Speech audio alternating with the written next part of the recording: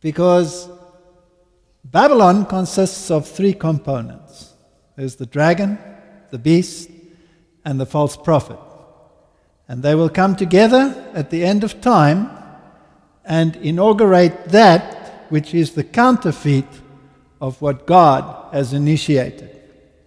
But there are other aspects of the three as well. You see, the devil is a counterfeiter, but he's also the master of reversal. He likes to reverse everything that God has put in place, and reverse it so brilliantly that it looks like righteousness, when in actual fact it is an abomination. And the number three is very important because God is described as three persons in the Bible, and the devil has his counterfeit. You have the dragon, which represents the Father. You have the beast, which represents the Son. And you have the false prophet, which represents the Holy Spirit. And then there are also political aspects that come in three. So I want to start right from the beginning. And I know I'm going to be in trouble, but that's okay. I'm always in trouble. I'm used to it. Genesis 1, verse 27. And so God created man in his own image. In the image of God created he them, male and female created he them. And God blessed them, and God said unto them, Be fruitful and multiply and replenish the earth and subdue it and have dominion over the fish of the sea and over the fowl of the air and over every living thing that moves upon the earth. And the Lord God commanded the man, saying, Of every green tree that thou mayest freely eat, but of the tree of the knowledge of good and evil thou shalt not eat of it, for in the day that thou eatest thereof thou shalt surely die. So there are a few things that God inaugurated in Eden. Firstly, he created them male and female. But the rules and the covenant were transferred to Adam before Eve was even there. Adam received dominion before Eve was even created. He gave names to all the animals. And the covenant was with man and was to be transferred to everything that is in the sphere of power that God had created.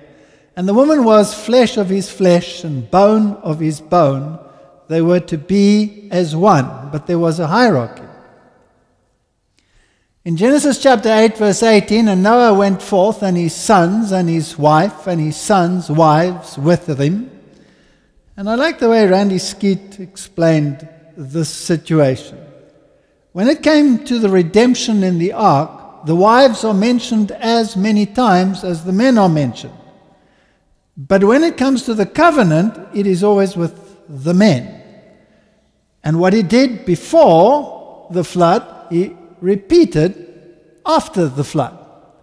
Genesis 9 verse 1, And God blessed Noah and his sons, and said unto them, Be fruitful and multiply, and replenish the earth.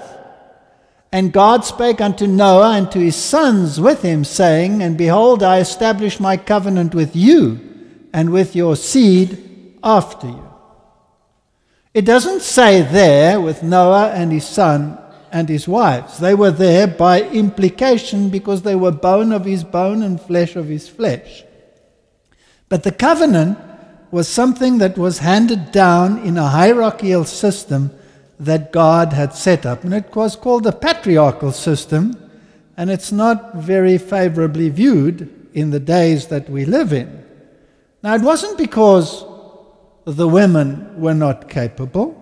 It wasn't that they weren't spiritual enough.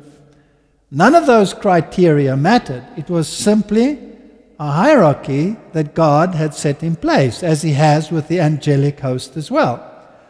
And even in the Godhead, there's God the Father, there's God the Son, and then you had various categories of angels. 1 Corinthians 11 verse 3 said, I would have you know that the head of every man is Christ, and the head of the woman is the man, and the head of Christ is God. So there is a hierarchy in the Bible. And if we go to Genesis God established his covenant through the man, and he gave dominion, and the earth was subject to man. And he created them male and female, and he said that through this union he would share his creative capacity with humanity. Now, there was something else that was also instituted in Eden.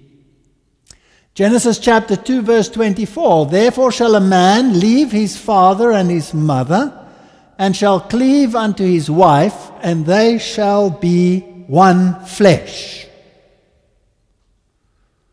And on the seventh day, God ended his work which he had made, and he rested on the seventh day from all his work which he had made.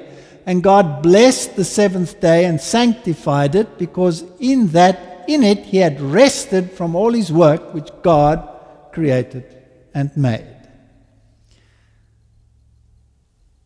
So the marriage union, the covenant, the earth, dominion over the earth, and the Sabbath, all were instituted in Eden.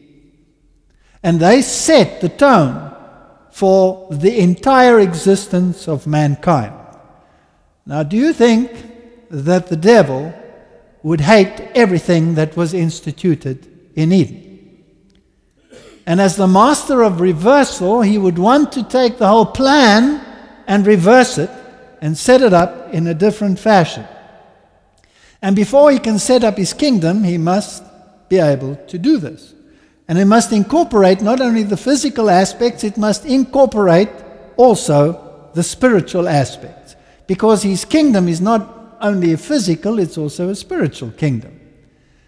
So, if God instituted the marriage, and God instituted dominion over the earth, and when all these things had been done, he instituted the Sabbath of rest, to rest in the completed works of God.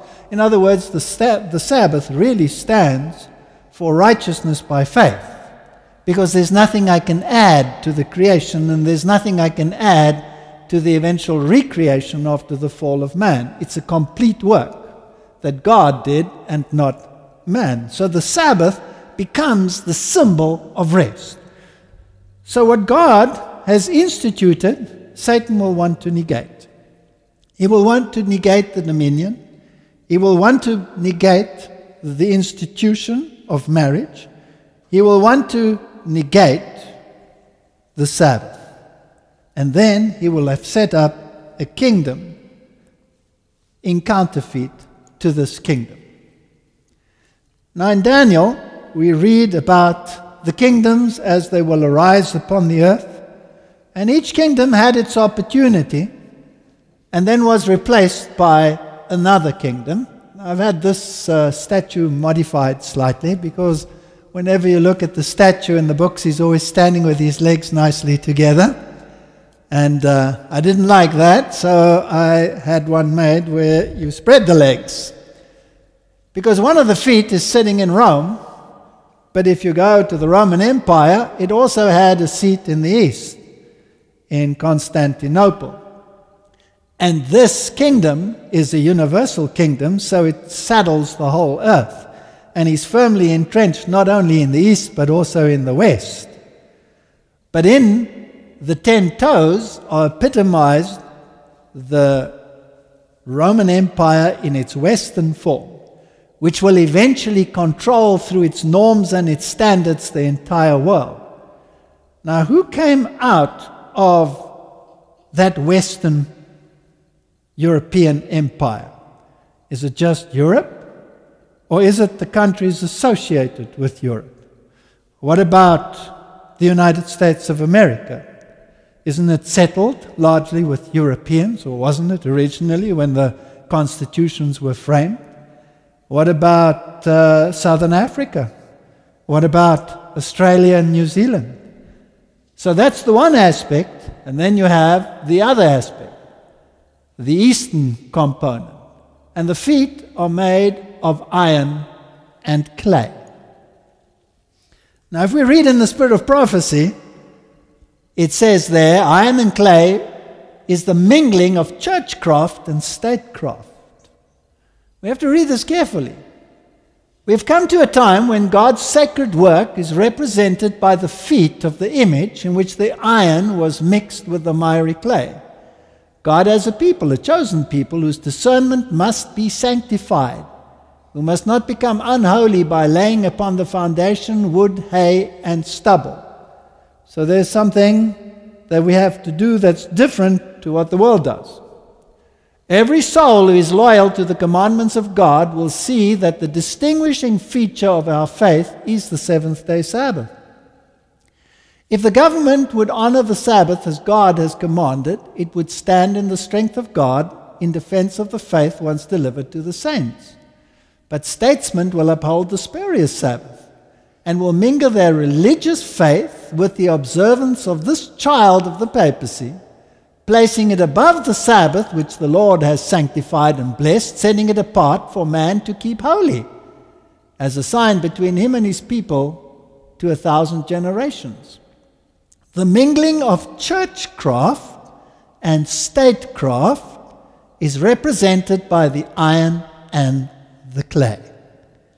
So often we want to say that the clay are the weak elements of the political systems and the iron are the strong parts.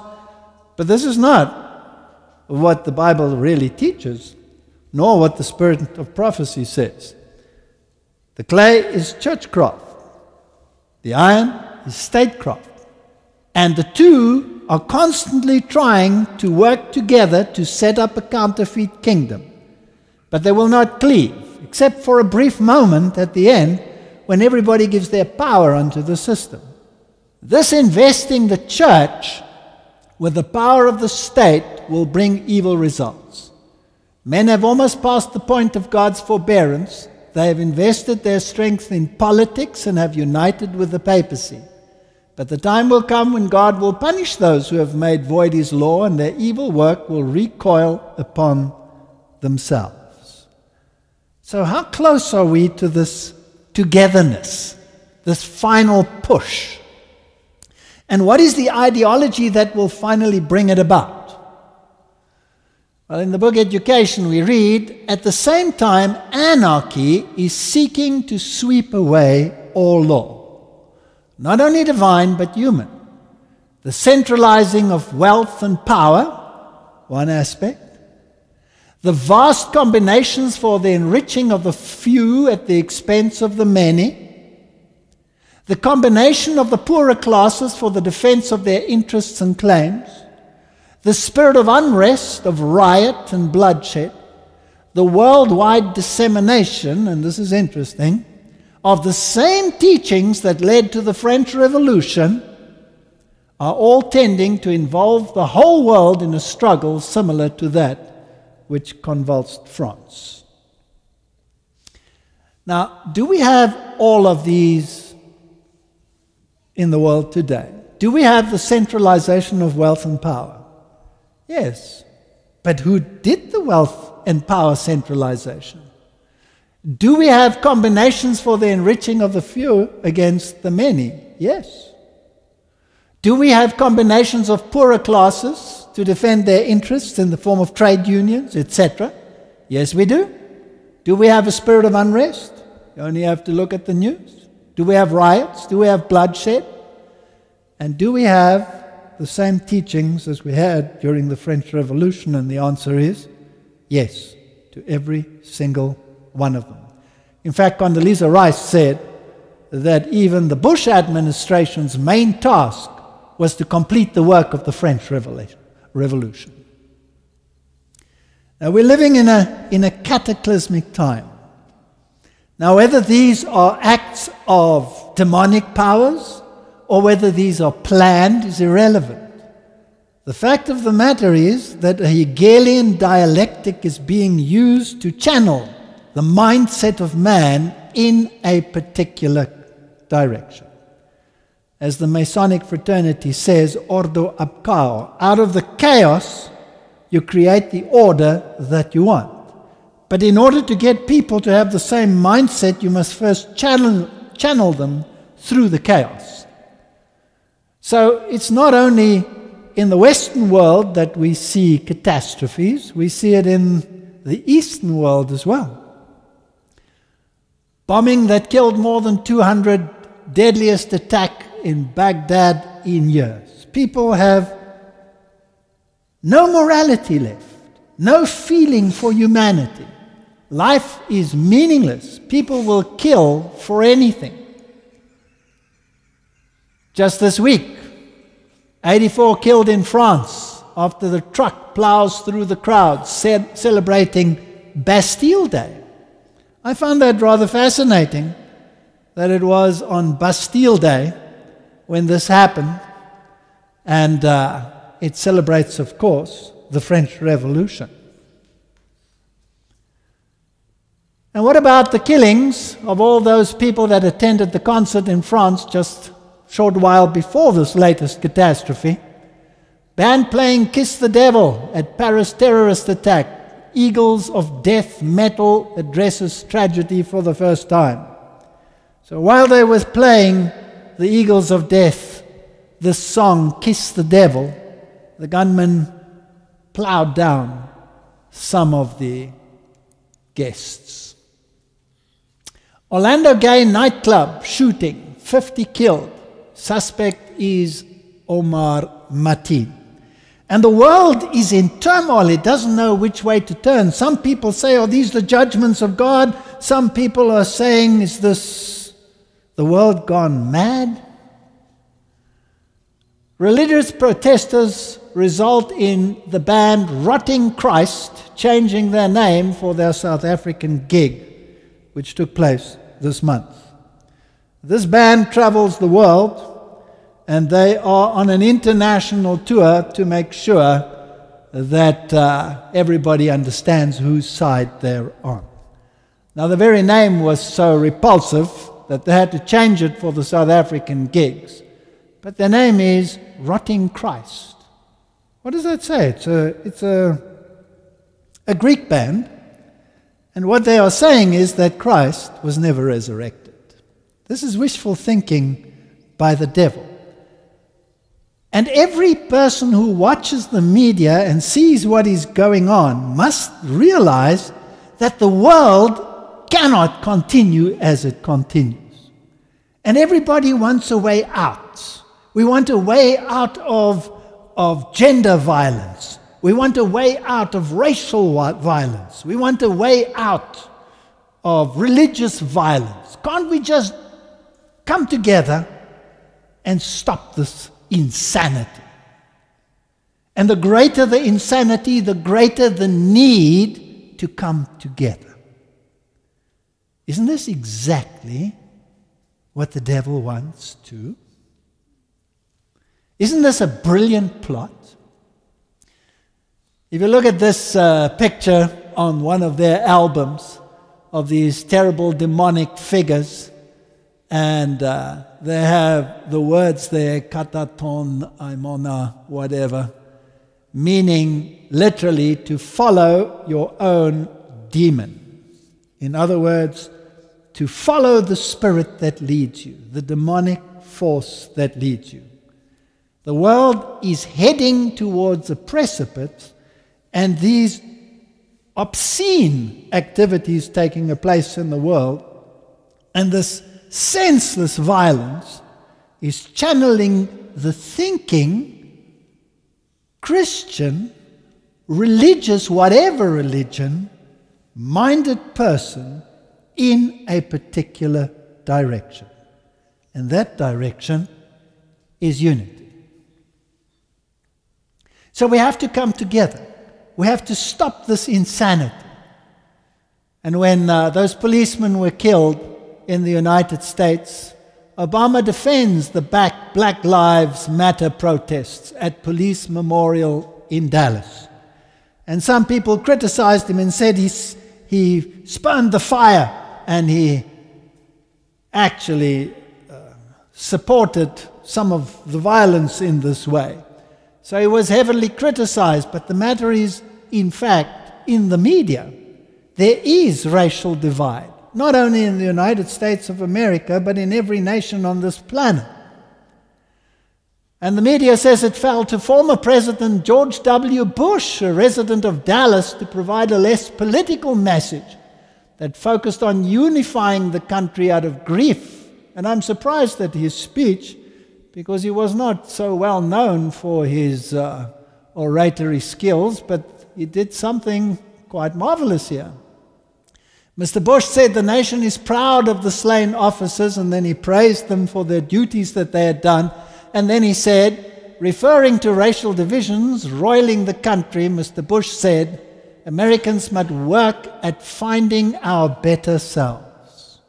Too often we judge other groups by their worst examples while judging ourselves by our best intentions. Mr. Bush said, at our best, we know we have one country, one future, one destiny. We recognize that we are brothers and sisters sharing the same brief moment on earth. We do not want the unity of grief, nor do we want the unity of fear. We want the unity of hope, affection, and high purpose. I think it's a good speech. I think every person on this planet longs for this high purpose. People are sick and tired of violence.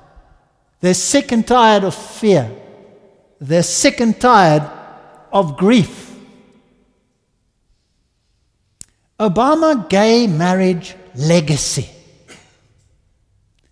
White House lit up with rainbow after same-sex marriage ruling. So the nation celebrated when he brought in this ruling, and the cartoonists had quite a bit of fun. They said, well, if you look at the legacy of JFK, then it was one small step for man, pointing to the moon landing and what he had achieved in his tenure. And Obama, they have one giant leap for mankind, where they have the transvestite sneaking out of the woman's restroom. And they ask, is this the legacy? Well, what did this legislation actually do? Which legislation did it negate? It negated what God had put in place in Eden.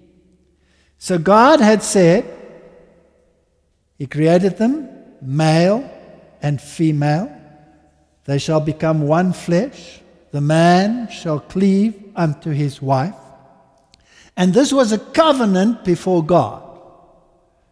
This has been reduced to a judicial agreement which can be annulled at any time. The South African courts actually went further and ensured that there could be no recourse in the case of a divorce against one or the other party, because everybody is totally free to choose whomsoever they wish. Now, in the past, if someone destroyed your marriage and you had tremendous financial implications, you could sue the other party. No longer, because it is only a legal agreement in the context of a material sense for the time in which they are together. It's no longer a binding contract before God. So the marriage has been annulled via this legislation. Now, this happened in the United States and in most other countries as well. But this person says, why Obama will go down as one of the greatest presidents of all times. So this is a news commentator. And he has some interesting things to say. It's saying, maybe hard to imagine now, but in the face of rising chaos, we'll crave unity all the more. And in future years, whoever can speak most convincingly of unity will rise to the top. It's also hard to imagine many beating Obama at the game. This year's carnival election with Trump as a kind of debauched circus barker only makes the distinction clearer. The absurdity and car crash spectacle of it all have already lent Obama an out and out of time quality, as if he were a creature from another loftier century. Whatever happens next, I feel this in my bones. We'll look back at history, hopefully when we're zooming down the Barack Obama Hyperloop transport system, and think, that man was rare, and we were damn lucky to have him. Interesting statement. The Jesuit Père Teilhard de Chardin said, driven by the forces of love, the fragments of the world seek each other so that the world may come to be. So you first fragment the world with chaos and disorder, and then you pick up the fragments in people who crave nothing more than unity. He also said the outcome of the world, the gates of the future, the entry into the superhuman, these are not thrown open to a few of the privileged, nor to one chosen people to the exclusion of all others. They will open only to an advance of all together, in a direction in which all together can join and find completion in a spiritual renovation of the earth. The world has to come together. This chaos has to stop. This pain, this grief has to end. And then you have these two interesting characters, sparring continuously in the media, vying for the most powerful position in the political sphere. And they don't have very nice things to say about each other, but of course they are actually friends. They visit each other at their homes, they play golf together, they party together, they laugh together. They're house friends.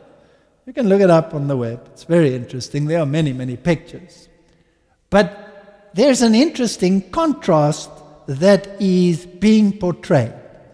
The one contrast is, let's become inclusive, let's find space for one another, and let's take care of the marginalized.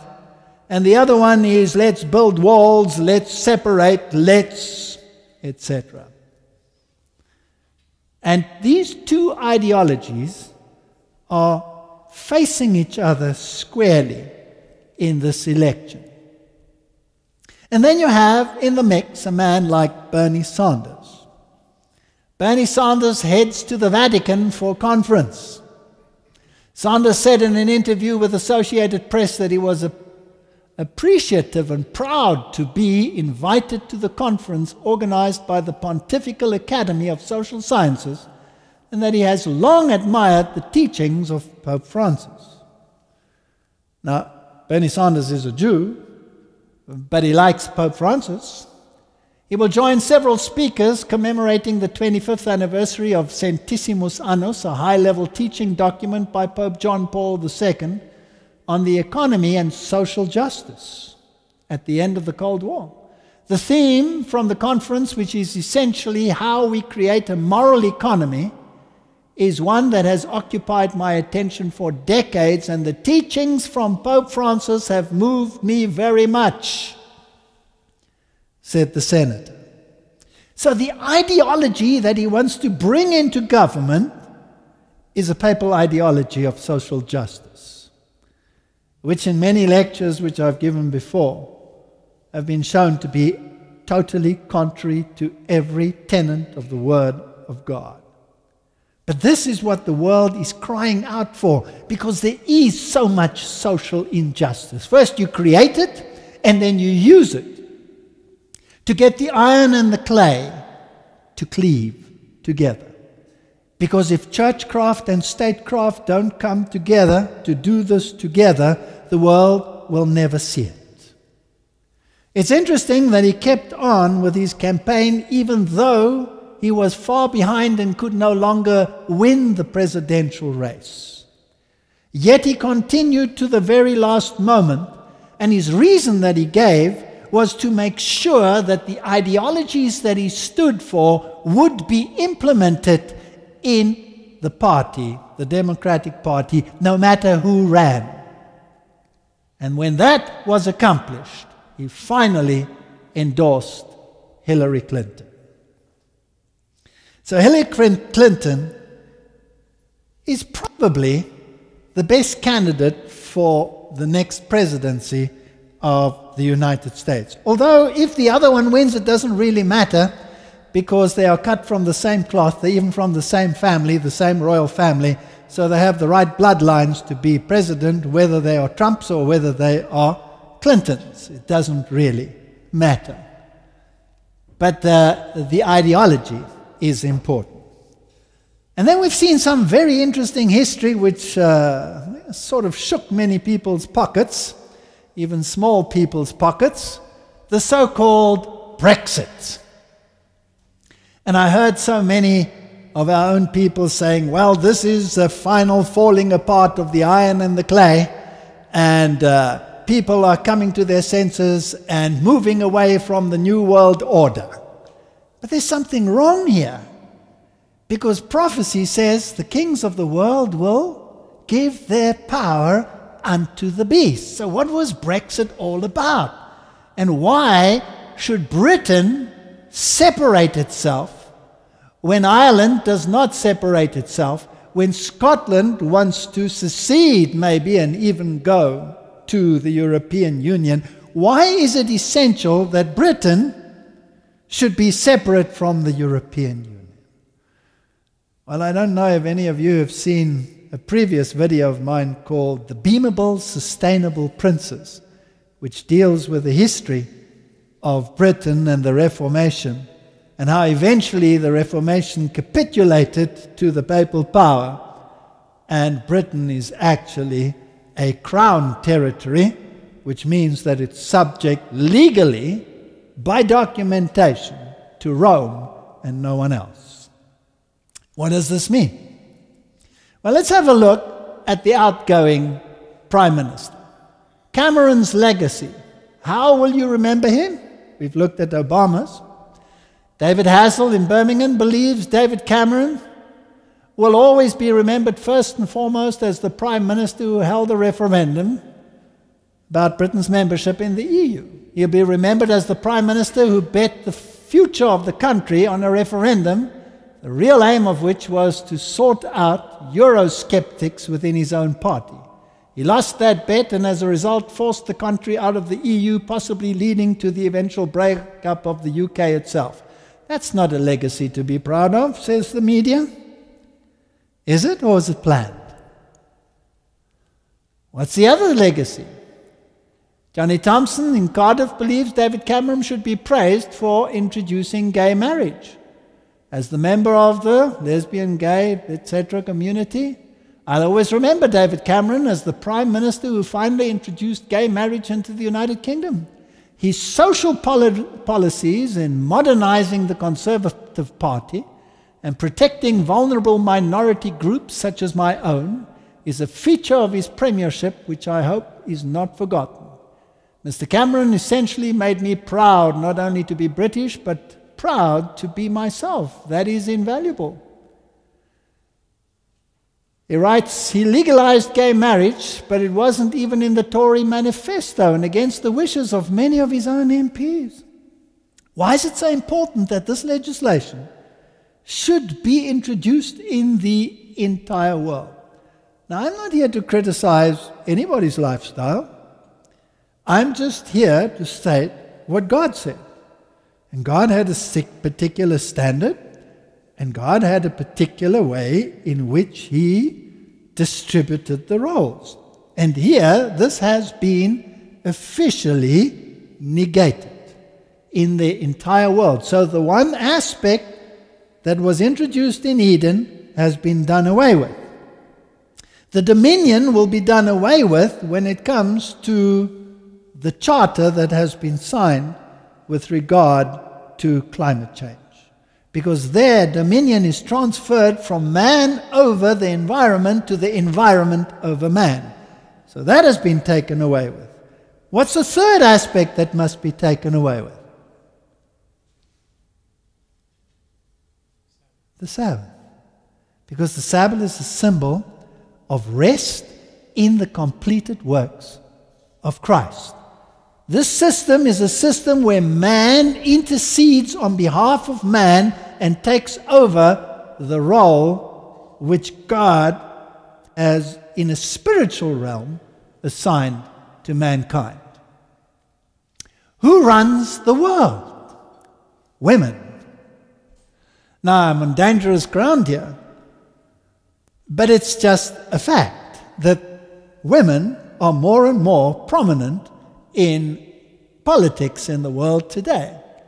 As Theresa May became Britain's Prime Minister Wednesday, the world is one step closer to being run by women.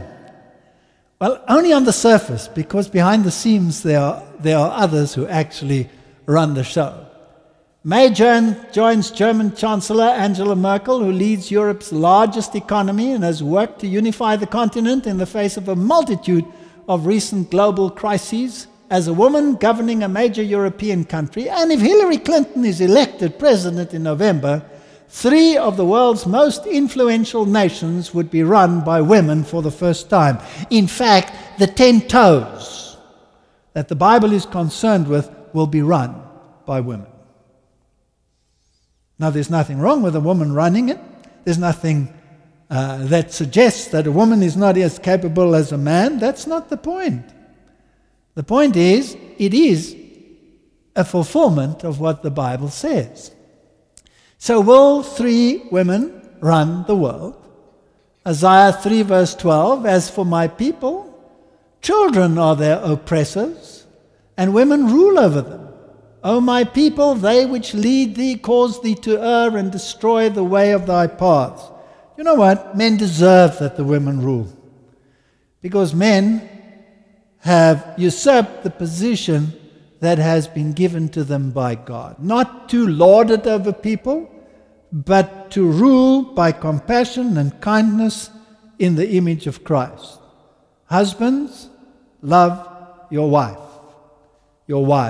And love is not self-seeking, and it never seeks to harm anyone.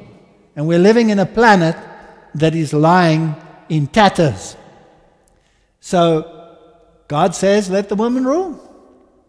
Now, it's very interesting about this lady. May Day, time for amendment of life. Some changes have to come. The world cannot continue as it has. Why did they vote for Brexit? The Jesuits in Britain, their magazines say, we have a deal, referring to the COP21 deal of the environment, where the environment takes precedent over man. Every single thing that God instituted in Eden is being negated. We're just waiting for the final one. The news media writes, Christians may in particular think that Theresa May's family background, she is the daughter of a vicar, the same as Angela Merkel, will have given her a true understanding of what it is to serve. Church of England incumbents make a huge contribution to the well-being of everyone who lives in their parishes, not just those who attend church or profess the Christian faith. This is the real work of Christ, and it is this that Theresa May grew up witnessing day after day. Theresa May has also set her vision of reform, the success of which depends on the workings of the authoritative parliament that truly represents and serves the people. It is not entirely original. She is repeating the substance of what one of the greatest party chairmen said to a conservative conference at a party and government set out to find a new agenda after de Gaulle vetoed Britain's application to join the European community. She echoes MacLeod when she says, in Britain today, if you are born poor, you will die on average 9 years earlier than others. If you're black, you're treated more harshly by the criminal justice system than if you're white. If you're white, working class boy, you're less likely than anybody else to go to university. If you're at a state school, you're less likely to reach the top profession than if you're educated privately. If you're a woman, you still earn less than a man. If you suffer from mental health problems, there's too often not enough help to hand. If you're young, you'll find it harder than ever before to own your own home. These are all burning injustices, and I'm determined to fight against them. There are, of course, many things that Theresa May has said and done which Christians can disagree, but no Christian can disagree with this agenda. We know that Theresa May will not succeed on her own. We should pray that she is given the grace and strength of the Holy Spirit and implore the saints to come to her aid so that she might facilitate amendments of life in these islands. Question: do they want churchcraft and statecraft to come together to solve the problems of humanity? to straighten out the injustices that have been created in the first place in order to lead men into this dialectic thinking pattern. Well, what does the media say about the old Tory party? The media says, this is the Guardian. I mean, this is one of the biggest newspapers there. They say money is the only God the Tories want us to worship on a Sunday. There's no spirituality. Everything is just money, and the rich must get richer, and the poor can go and get poorer, and it doesn't matter, and these social injustices must continue. No, we need a rethink. Where must we go? Well, this is where we want to go. So why is Sunday special? The Christian answer is more complicated than expected. Every Christian moved their day of rest. The early Christians moved their day of rest from the seventh day of the week to the first day, from Saturday to Sunday, despite the fourth commandment mandating Saturday. Isn't this interesting? I.e., the seventh day Sabbath observance. This move was partly a way of honoring the resurrection which happened on the first day of the week, partly about distinguishing Christianity from Judaism, and partly a way of colonizing the posh Roman sun-worshipping day. So they've got the history straight. But it also conveniently distanced Christianity and its new imperial friends from all that dangerously redistributive stuff about the Jubilee, to which the Sabbath is fundamentally connected, for the seventh day of the week corresponds to the seventh day of creation when God rested. From this derives rest on the seventh day, one, rest for the land on the seventh year. We just discussed this. This is interesting. Which on the Jewish calendar is this year, and three, the forgiveness of all debt, the Jubilee on the seventh time, seventh year. When is the greatest Jubilee year in the history of the modern world going to take place? Next year, 2017.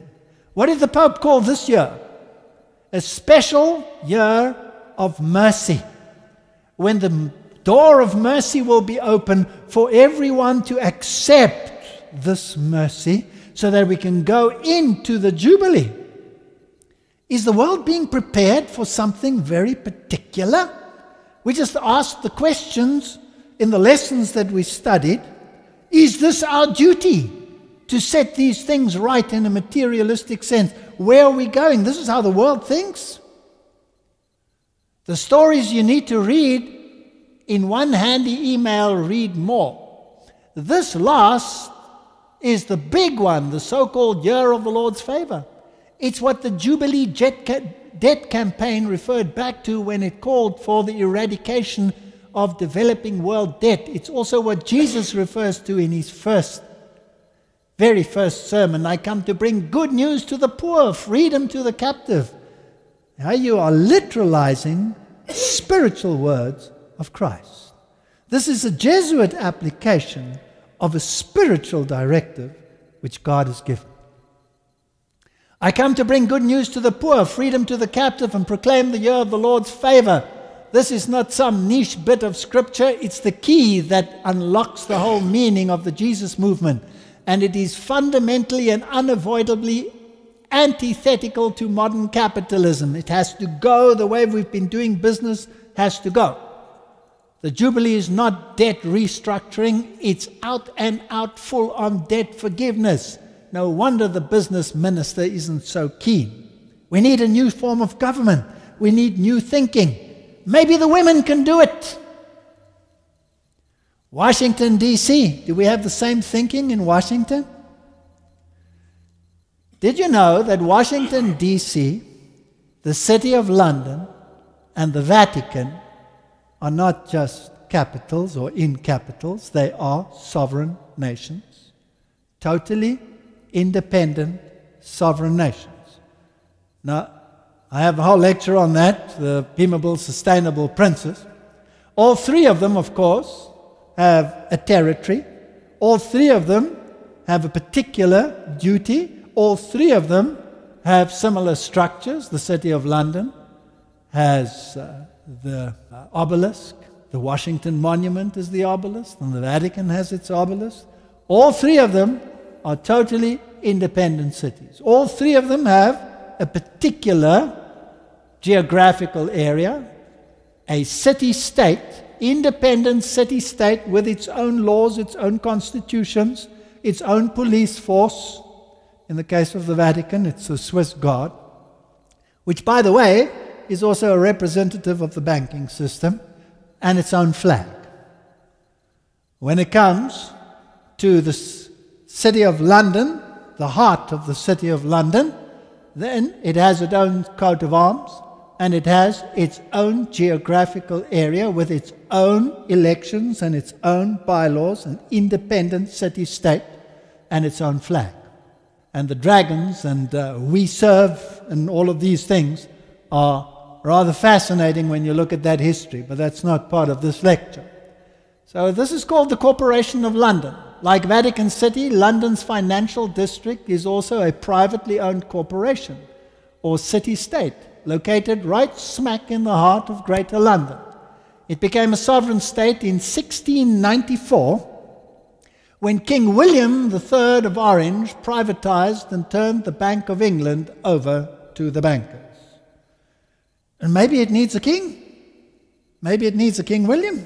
I wonder. Would be interesting if it could get a King William. Let's have a look what Wikipedia says about London Corporation, City of London Corporation. The City of London Corporation, officially and legally the mayor and commonalty and citizens of the City of London, is the municipal governing body of the City of London, the historic centre of London, and the location of much of the UK's financial sector. The Rothschild banks are there, and Rothschild stands for Red Shield, Rothschild, Red Shield. And if you look at the Jewish Encyclopedia, it says Vatican Bankers. In 2006, the name was changed from Corporation of London to avoid confusion with the wider London local government. It's a totally separate government, the Greater London Authority. The corporation is probably the world's oldest continuous elected local government authority. Both businesses and residents of the city, or square mile as it's called, are entitled to vote in the elections, and in addition to its functions as the local authority, analogous to those undertaken by the boroughs that administer the rest of London, it takes responsibility for supporting the financial services, industry, and representing its interests. And it has a Lord Mayor, a court, and a council, and all of the necessary components to make it an independent state. Now, it's interesting that the former Mayor of London, Boris Johnson, was pro-Brexit. And David Cameron was anti-Brexit. And we're wondering, are they cleaving to each other? Are they not cleaving to each other? It has nothing to do with this. Because the cleaving has to do with churchcraft and statecraft. And why is it necessary that Britain should actually be separate? And why would Boris Johnson be in the know? Well, as a leading figure in an independent state, as the former mayor, and as a Bilderberger, he should know what the agenda is, the Bilderbergers having been created by the Jesuits, by Joseph Hieronym Rettinger. And why was he pro-Brexit? Does the New World Order need a separate state as a figurehead state, as Prince Charles was supposed to be? And then he was made the Foreign Secretary by the new Prime Minister. And as Foreign Secretary, he wields a tremendous amount of power because he will be dealing on a one-to-one basis with the great powers of the world, including the Russians and the Chinese and all of these. And who is the new Lord Mayor who's taken his place? Well, this is the official government webpage. Mayor of London, the role of the executive London Strategic Authority is to promote economic development and wealth creation, social development, and the improvement of the environment. The mayor also has various other duties in relation to culture and tourism, and now it is Sadiq Khan, who happens to be a Muslim.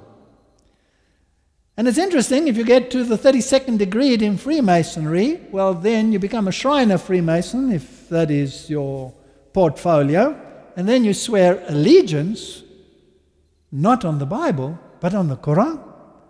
And you don a fez, which says Allah. Rumors have emerged Britain's Queen Elizabeth is set to retire, so says the media, and intends to pass the crown over to Prince William and Kate Middleton. Britain's Queen Elizabeth, who just celebrated, etc., the reigning monarch, she wants to hand over directly to her grandson, Prince William. It's interesting that the Prince of Orange, William III, actually created this independent state, which is really subject to the crown. And the crown, legally, is the Vatican, and not Britain. The Queen owns no crown. She is subject to the crown. The news came from reports the Queen had made it known she was planning to step down and skip over her son, Prince Charles, turning over the crown to the second in line to the throne, his son, Prince William. Now, in the higher circles, it has always been stated that the British royalty should become a figurehead royalty for the entire world. And maybe it has to be separate from the other nations in order to fulfill that role. In fact, they would make a very nice couple and a very nice example to the world to look up to this youthful new endeavor of church and state working together. Now, the third little state is the District of Columbia in the United States. It also has its own territory within Washington, the District of Columbia. It has its own police force. It has its own flag, and there are 3 stars on the flag. All together now. 1, 2, 3. You see, the District of Columbia is the political powerhouse of this new order. The Vatican is the religious powerhouse, and it wields the sword of the Spirit, to which the sword of the state is subject. And here lies the military and political clout of the system. London is the powerhouse of the economic system. So all the economics of the world are controlled by an independent corporation in London that is subject to the Jesuits. And this one is also subject to the Jesuits. In fact, you will see that it has been donated from Jesuit land, which is Maryland, and the whole seat of government is totally legally separate from the United States. And the territory is what is called the D.C. Mall. And here's an aerial photograph where you have the great obelisk and the buildings associated with it, like the Capitol over there. And this is from Wikipedia, and it's called the Mall. So when great gatherings take place at the Mall, then it's not just a United States gathering. It is the gathering of the elites that pull the strings of government. Now, what great meeting is taking place on this very day on which I am talking? And this gets to be fascinating to me. First, let's have a look at the Pittsburgh Gazette. We've looked at what the Londoners had to say about Sunday. Let's see what the Pittsburgh Gazette had to say about Sunday. There's no argument or question that our country was founded on Christian values that have eroded over the years. A Gazette article is illustrative. Church fading away after more than a century of worship.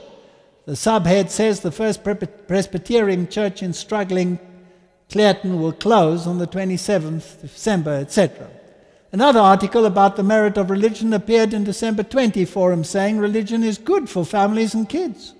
Our Congress should revisit, and our candidates for president should consider advocating the restoration of Sunday as a day of rest, a paid day of rest, a required day of rest, Now we have the distraction of unnecessary shopping.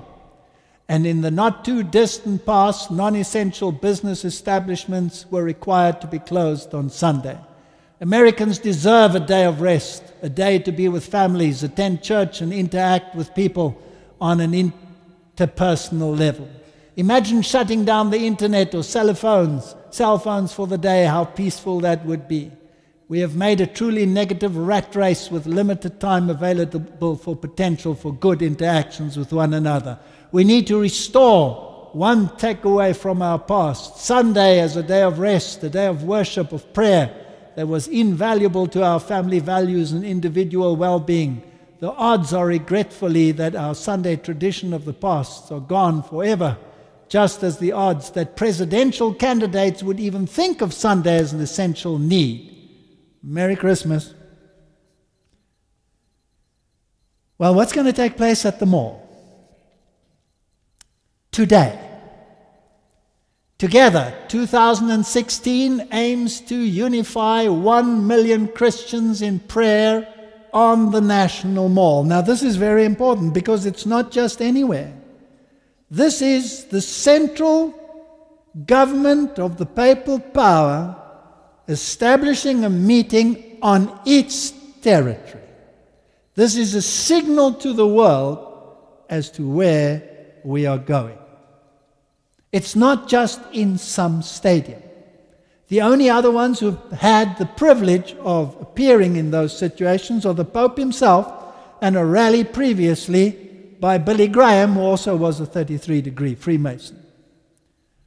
And the Pope is blessing this, and he calls it Together.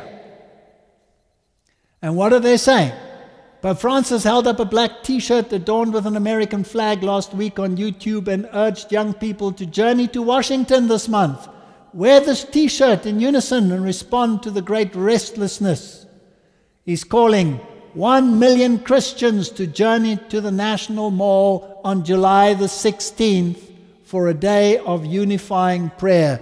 We want to come together.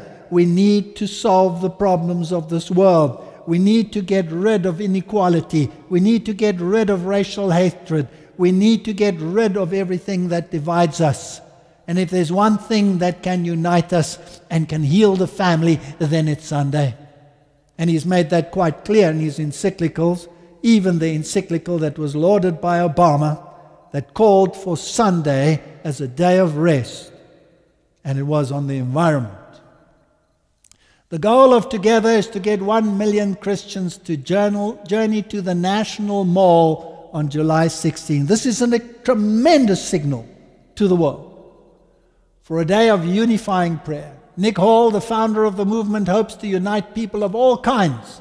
Jesus welcomes you whether you're a Democrat, a Republican, or an independent. He welcomes whether you're young or old, whether you're an equal opportunity employer. Dozens of major Christian musicians and speakers from many denominations will perform on stage near the Washington Monument. Among them, Francis Chan, Leigh Craig, Crowder, Hillsong, Passion, etc., etc. If we're singing the same songs together, then we can't yell at each other. They're going to perform. What does the Bible say? How will they come together? Will it not be with music, all kinds of music? Will they not bow down? Together is a modern-day evangelical revival complete with TED talks, hip-hop, and no politics. This week, thousands of evangelical Christians will gather near the Washington Monument for what organizers will hope will be a historic religious revival, the likes of which America hasn't seen in decades. As a modern-day One Together has heavy social media branding, major music from hip-hop to folktronica to hard rock, and popular evangelists who know to keep the message TED talk. That means technology, entertainment, and design. It seems to me that what is predicted in the Bible is happening before our very eyes. And the world is being prepared for the ultimate entry, which I believe will begin in 2017, when the hatchet is buried between Protestants and Roman Catholics at their great Jubilee. And the others will follow, like the Swiss evangelical churches. They will come on board early in 2018. Hall said his goal is just to hold a huge Love Jesus rally, something that has been mostly absent from the American public life since the days of Billy Graham. Everything now is protests. I'm against this. I hate that. We really believe there's a longing to come together. We don't have to agree on everything, but we can come together around the hope of Jesus. He said there are moments when God's people come together and God does something that can heal, change, define generations. The sad part is that a longing of the soul is to be filled by all of these things. But sadly, there's a fulfillment of prophecy. Peace, peace, and what? Sudden destruction. Together is marketed as a huge day of Christian unity, a time when we will lay down what divides us. Politics, race, social issues, theological differences, to come together and lift up Jesus who unites us. Can you be united in error? Or can you only be united in truth? Although the lineup is entirely evangelical, except for a greeting from Pope Francis via Hall, some prominent evangelical leaders said the racial and gender diversity of the people who will be on the stage is groundbreaking. Around half will be non-white and perhaps a third will be female. The world longs to come together. Revelation 17 verse 12. And the 10 horns which thou sawest, which is exactly the same as the 10 toes, the feet of iron and clay, are 10 kings who have received no kingdom as yet, but receive power as kings 1 hour with the beast. These have one mind, and shall give their power and strength unto the beast. How will they do that? By asking the governments of the world, the new, friendlier, kinder, gentler leaders of the world, to implement legislation that will honor the first beast.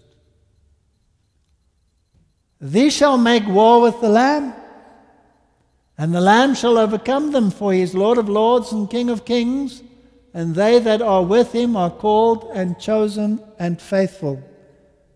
The worst for me is that these people that will come together, and everybody who is in solidarity with them, have good intentions.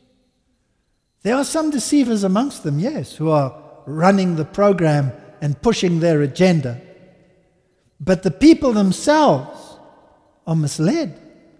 And they don't see that when they rush into this movement, and when they think that the problems will be solved, that they are actually creating the greatest problem of all, setting aside the authority of God for the authority of man.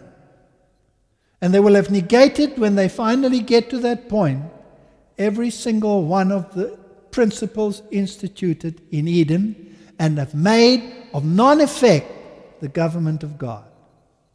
And it's up to us to warn the world and to tell them that the time has come for this church to play its role in the world, and to teach people that the only way and the only kingdom that we can long for and hope for is the kingdom of Jesus Christ, where he is the ruler of the world, and where social justice is by his agenda and not by the world's agenda. Amen. Heavenly Father, as this world rushes towards a precipice, thinking that is trying to solve the problems of this world, the only thing standing between them and death is the truth. The truth as it is in Jesus. Help us, Lord, to make sure that these people can hear the truth. And the truth has 3 components. You are the way, the truth, and the life. All your commandments are truth, and your word is truth. Help us to build a foundation that is on a solid rock, and help us to witness to others to this effect. In Jesus' name.